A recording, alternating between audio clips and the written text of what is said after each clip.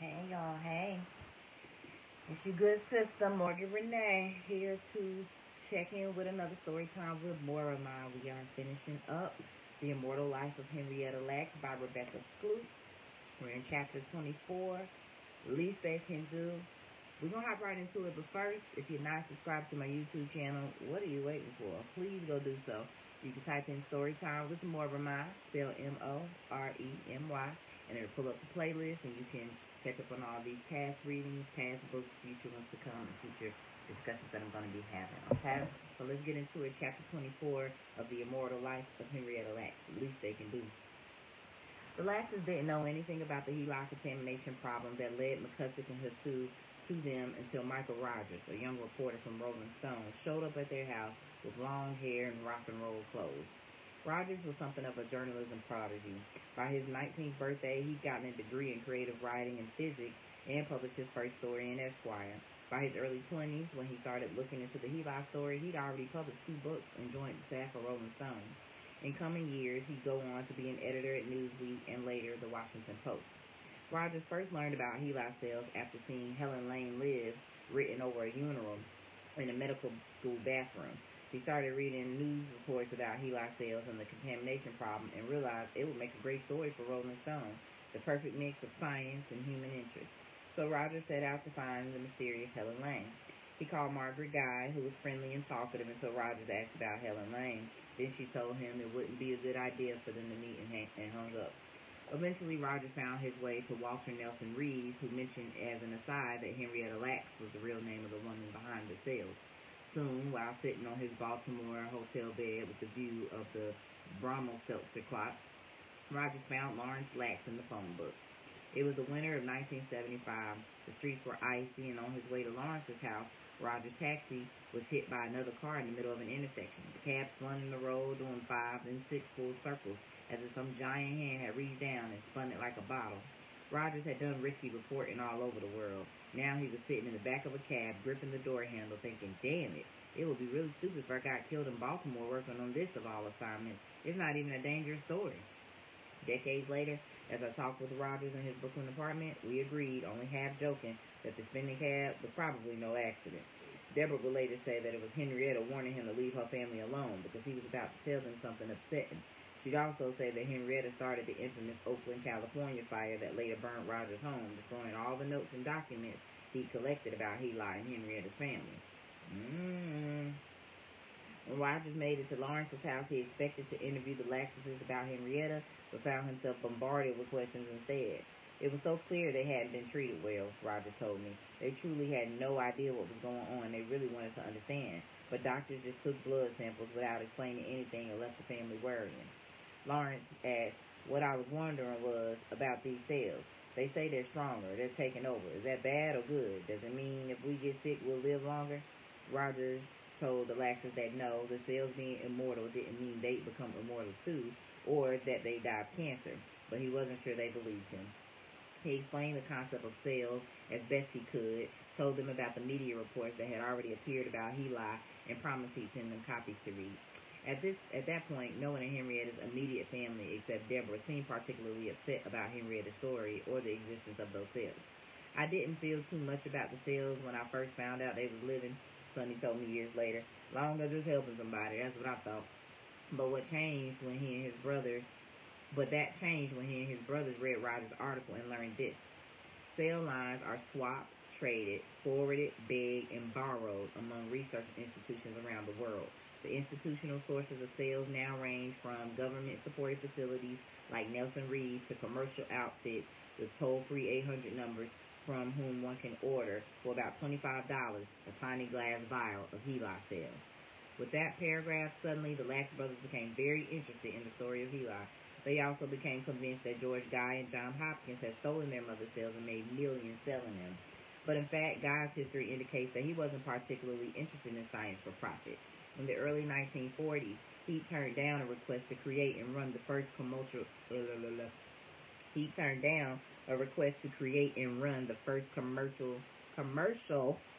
cell culture lab. Patenting the cell lines is standard today, but it was unheard of in the 50s. Regardless, it seems unlikely that Guy would have patented Heli. He didn't even patent the roller drum, which is still used today and could have made him a fortune. In the end, Guy made a comfortable salary from Hopkins, but he wasn't wealthy. He and Margaret lived in a modest home that he bought from a friend for a $1 down payment that then spent years fixing up and paying off. Margaret ran the Guy lab for more than a decade without pay. Sometimes she couldn't make their house payments or buy groceries because George had drained their account yet again, buying lab equipment they couldn't afford. Eventually, she made him open a separate checking account for the lab and kept him away from their personal money as much as she could. On their 30th wedding anniversary, George gave Margaret a check for $100 along with a note inscribed on the back of an aluminum oxide wrapper. Next 30 years, not as rough. Love, George. Margaret never cashed the check, and things never got much better. Whatever, though. Various spokespeople for Johns Hopkins, including at least one past university president, have issued statements to me and other journalists over the years saying that Hopkins never made a cent off Heli sales, that George Guy gave them all away for free. There's no record of Hopkins and Guy accepting money for Heli sales, but many for-profit cell banks and biotech companies have. Microbiological Associates, which later became part of Vitrogen and BioWhitaker, two of the largest biotech companies in the world, got its start selling Heli. Since Microbiological Associates was privately owned and sold many other biological products, there's no way to know how much of its revenue came specifically from Heli. The same is true for many other companies. What we know is that today, Vitrogen sells Heli products that cost anywhere from $100 to nearly $10,000 per vial. A search of the U.S. Patent and Trademark Office database turns up more than 17,000 patents involving Heli sales. And there's no way to quantify the professional gain many scientists have achieved with the help of Heli. The American Type Culture Collection, a nonprofit whose funds go mainly toward maintaining and providing pure cultures for science, has been selling Heli since the 60s. When this book went to press, their price per vial was $256. The ATCC won't reveal how much money it brings in from Heli sales each year, but since Heli is one of the most popular cell lines in the world, that number is surely significant. Lawrence and Sonny knew none of this. All they knew was that Guy had grown their mother's cell at Hopkins, someone somewhere was making money off them, and that someone wasn't related to Henrietta Lacks. So, in an attempt to get Hopkins to give them what they saw as their cut of the Heli profits, they made handouts about Henrietta Lacks' family being owed their due and gave them to customers at Lawrence's store. Deborah wanted nothing to do with fighting Hopkins. She was too busy raising her children and trying to teach herself about her mother's cells. She got herself some basic science textbooks, a good dictionary, and a journal she used to copy passage after passage from biology textbooks. Cell is a minute portion of living substance, she wrote. They create and renew all parts of the body. But mostly, she wrote diary entries about what was happening. Going on with pain. We should know what's going on with her cells from all of them that have her cells. You might want to ask why so long with the news. Well, it's been out for years, in and out of videos, papers, books, magazines, radio, TV, all over the world. I was in shock. Ask and no one answers me. I was brought up to be quiet, no talking, just listen. I have something to talk about now. Henrietta Lacks, what went out of control. How my mother went through all that pain all by herself with those cold-hearted doctors. Oh, how my father said how they cooked her alive with radiation treatment. What went on in her mind in those short months, not getting better and slipping away from her family. You see, I am trying to relive that day in my mind. Youngest baby in the hospital with TB, oldest daughter in another hospital, and 3 others at home. And husband got to, you hear me, got to work through it all to make sure he can feed his baby. And wife dying. Her in that cold-looking ward at Johns Hopkins Hospital, the side for blacks only. Oh, yes, I know. When that day came and my mother died, she was robbed of her cells, and Johns Hopkins Hospital learned of those cells and kept it to themselves, and gave them to who they wanted, and even changed the name to Heli Cell and kept it from us for 20-plus years. They say donated. No. Robbed self. My father have not signed any paper. I want them to show me proof. Where are they? The more Deborah struggled to understand her mother's cells, the more Heli research terrified her. When she saw a Newsweek article called People Plants that said scientists had crossed Henrietta cells, Lacks cells with tobacco cells, Deborah thought they created a human plant monster that was half her mother, half tobacco. When she found out scientists had been using Heli cells to study viruses like AIDS and Ebola, Deborah imagined her mother eternally suffering the symptoms of each disease: bone-crushing pain, bleeding eyes, suffocation. and she was horrified by reports of a psychic healer who, while conducting research into whether spiritual healing could cure cancer, attempted to kill HeLi cells by laying on of hands. He wrote, "As I held the flask, I concentrated on the picture I formed in my mind of the cells, visualizing a disturbance in the cell fields and the cells blowing up. While I worked, I could feel a virtual tug of war going on between my hands and the cell's powerful adhesive ability. Then I felt the field give way as I had broken through. The cells looked as though someone had put a tiny hand grenade into each one. The whole culture had just blown apart. The number of dead floating cells had increased 20 times." To Deborah, this sounded like a violent assault on her mother, but what bothered her most was the fact that so many scientists and journalists around the world continued to call her mother Helen Lane. Since they'd gone ahead and taken her cells, and they'd been so important for science, Deborah thought the least they could do was give her credit for it. On March 25th, 1976, when Mike Rogers' Rolling Stone article hit newsstands, it was the first time anyone had told the true story of Henrietta Lacks and her family. The first time the mainstream media had reported that the woman behind HeLi was black. The timing was explosive. News of the Tuskegee study was still fresh. The Black Panthers had been setting up free clinics for black people in local parks and protesting what they saw as a racist healthcare system, and the racial story behind HeLi was impossible to ignore. Henrietta was a black woman, born of slavery and sharecropping, who fled north for prosperity, only to have her cells used as tools by white scientists without her consent. It was a story of whites selling black, of black cultures contaminating white ones with a single cell in an era when a person with one drop of black blood had only recently gained the legal right to marry a white person. It was also the story of cells from an uncredited black woman becoming one of the most important tools in medicine. This was big news. Rogers' article caught the attention of several other journalists who contacted the Laxes. In the 3 months following Rogers' story, Jet, Ebony, Smithsonian, and various newspapers published articles about Henrietta, one of the pivotal figures in the crusade against cancer. Meanwhile, Victor McCusick and Susan Hasu had just published the results of their research in Science in a table that took up about a half of a page under the headings Husband, Child 1, Child 2, H. Lax, and HeLi. McCusick, Hasu, and several co-authors mapped 43 different genetic markers present in DNA from Day and 2 of the Lax's children, and used those to create a map of Henrietta's DNA that scientists could use to help identify HeLi cells and cultures. Today, no scientist would dream of publishing a person's name with any of their genetic information because we know how much can be deduced from DNA, including the risk of developing certain diseases.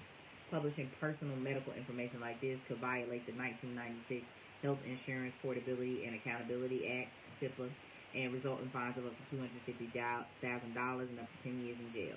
It could also violate the 2008 Genetic Information Non-Discrimination Act, created to protect people from losing their health insurance or employment due to genetic discrimination. But there was no such federal oversight at the time. A lawyer might have told the Laxes they could sue on the grounds of a privacy violation or lack of informed consent, but the Laxes didn't talk to a lawyer. They didn't even know anyone had done research on their DNA, let alone published it. Deborah was still waiting to hear the results of what she thought was her cancer test, and Sonny and Lawrence were still busy trying to figure out how to get money from Hopkins. They didn't know what was on the other side of the country. They didn't know that on the other side of the country, a white man named John Moore was about to begin fighting the same battle. Unlike the Lax family, he knew who'd done what with his cells and how much money they made. He also had the means to hire a lawyer. All right, that's the end of chapter 24. The next one is 25. Who told you could sell my spleen? Should I keep going? Let's see what time is it.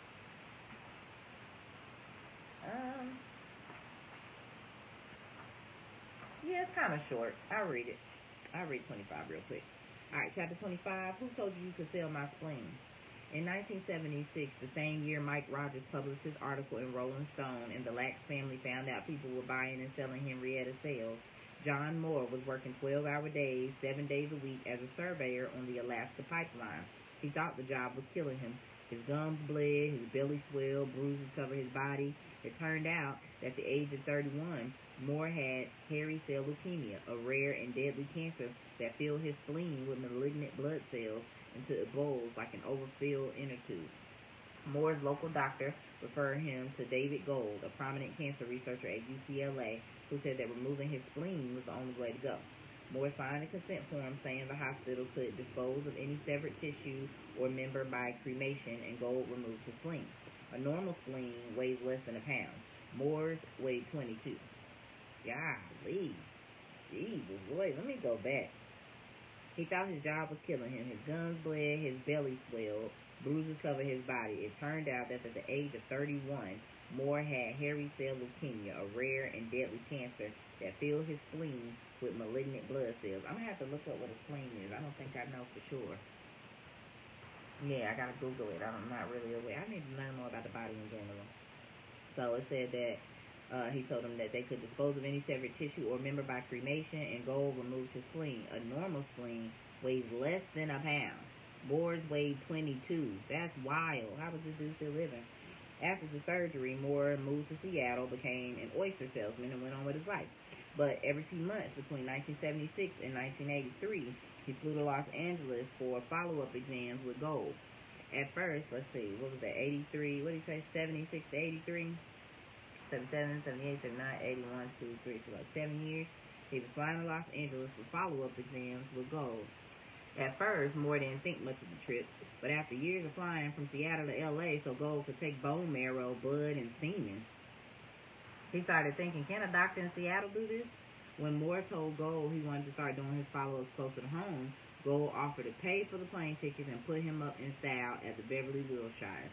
Moore thought that was odd, but he didn't get suspicious until one day, in 1983, 7 years after his surgery, when a nurse handed him a new consent form that said, I do or do not voluntarily grant to the University of California all rights I or my heirs may have in any cell line or any other potential product which might be developed from the blood and or bone marrow obtained from me.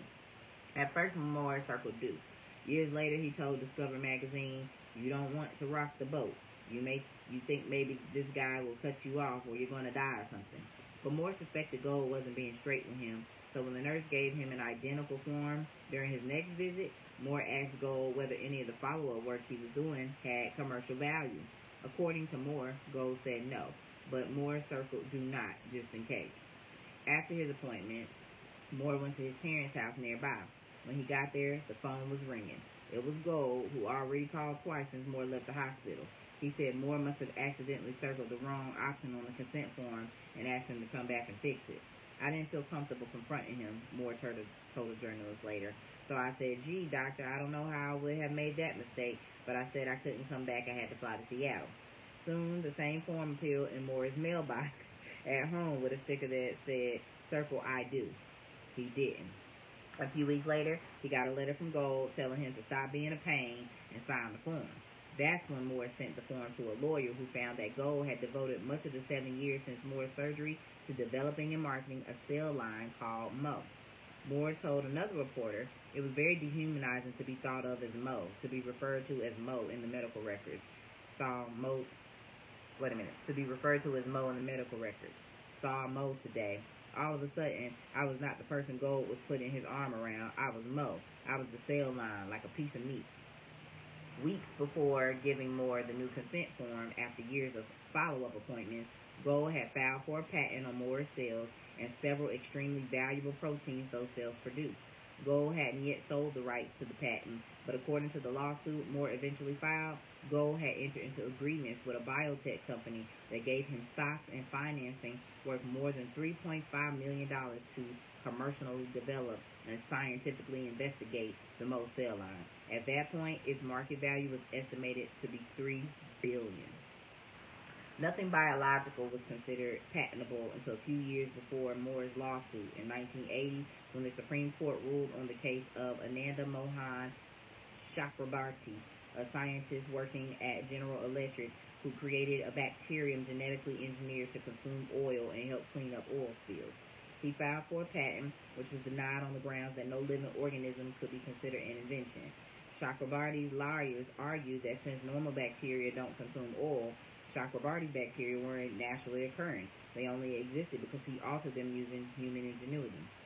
Chakrabarti's victory opened up the possibility of patenting other living things, including genetically modified animals and cell lines which didn't occur naturally outside the body. And patenting cell lines didn't require informing or getting permission from the cell donors. Scientists are quick to point out that John Moore's cells were exceptional, and few cell lines are actually worth patenting. Moore's cells produce rare proteins that pharmaceutical companies could use to treat infections and cancer. They also carried a rare virus called Ht.3, a distant cousin of the HIV virus, which researchers hope to use to create a vaccine that could stop the AIDS epidemic. Because of this, drug companies were willing to pay enormous sums to work with his cells. Had Moore known this before Gold patented them, he could have approached the companies directly and worked out a deal to sell the cells himself. In the early 1970s, a man named Ted Spleen had done precisely that with antibodies from his blood. Spleen was born a hemophilic in the 1950s when the only available treatment involved infusions of clotting factors from donor blood, which wasn't screened for diseases. Because of that, he'd been exposed to hepatitis B virus again and again, though he didn't find out until decades later when a blood test showed extremely high concentrations of hepatitis B antibodies in his blood. When the results of that blood test came back, Slavens' doctor, unlike Moore's, told him his body was producing something extremely valuable. Researchers around the world were working to develop a vaccine for hepatitis B, and doing so required a steady supply of antibodies like Slavens, which pharmaceutical companies were willing to pay large sums for. This was convenient because Slavin needed money. He worked odd jobs waiting tables and doing construction, but he eventually had another hemophilia attack and ended up unemployed again. So Slavin contacted laboratories and pharmaceutical companies to ask if they wanted to buy his antibodies. They said yes in droves. Slavin started selling his serum for as much as $10 a milliliter at up to 500 milliliters per order to anyone who wanted it. But he wasn't just after money. He wanted someone to cure hepatitis B. So he wrote a letter to Nobel Prize-winning virologist Barack Bloomberg, who discovered the hepatitis B antigen and created the blood test that found Slavin's antibodies in the first place. Slavin offered Bloomberg unlimited free use of his blood and tissues for his research, which began a year-long partnership. With the help of Slavin's serum, Bloomberg eventually uncovered the link between hepatitis B and liver cancer and created the first hepatitis B vaccine, saving millions of lives. Slavin realized he probably wasn't the only patient with valuable blood, so he recruited other similarly endowed people and started a company, Essential Biologicals, which eventually merged with another larger biological product corporation. Slavin was only the first of many who have since turned their bodies into business, including nearly 2 million Americans who currently sell their blood plasma, many of them on a regular basis. Moore, however, couldn't sell the most cells because that would have violated Gold's patent. So in 1984, Moore sued Gold and UCLA for deceiving him and using his body in research without consent. He also claimed property rights over his tissues and sued Gold for stealing them. With that, he became the first person to legally stake a claim to his own tissue and sue for profits and damages. When Judge Joseph Wapner, most famous for being the judge on the People's Court television show, ended up referring the depositions, Moore figured no one would take the case seriously. Wait a minute, let me go back. When Judge Joseph Wapner, most famous for being the judge on the People's Court television show, ended up referring the depositions, Moore figured no one would take the case seriously. But scientists worldwide panicked. If tissue samples, including blood cells, became patients' property, researchers taking them without getting consent and property rights up front could risk being charged with theft. The press ran story after story, quoting lawyers and scientists saying that a victory for Moore would create chaos for researchers and sound the death knell to the university physician scientists. They called it a threat to the sharing of tissues for research purposes and worried that patients would block the progress of science by holding out for excessive profits, even with cells that weren't worth millions like Moore's. But plenty of science was already on hold while researchers, universities, and biotech companies sued one another over ownership of various cell lines. Only two of those cases mentioned the people those cells came from. The first, in 1976, involved ownership of an important human fetal cell line. Leonard Hayflick, the researcher who originally grown the cells, argued that there were numerous parties with legitimate property interest in any culture cells, including the scientists who grew them, the financiers who related work, and the donors of the original samples. Without any of those contributions, he said, the cultured cells wouldn't exist, and neither would any money resulting from their sale. That case set no precedent because it settled out of court with rights to the cells being divided between the parties involved in the lawsuit, which didn't include the cell donor. The same is true for another case soon after, in which a young scientist took a cell line he'd helped develop in the United States and fled with it to his native Japan, claiming ownership because the original cells had come from his mother. The public didn't realize there was big money in cell lines until news of the Moore case hit, and headlines nationwide said things like ownership of cells raises sticky issues.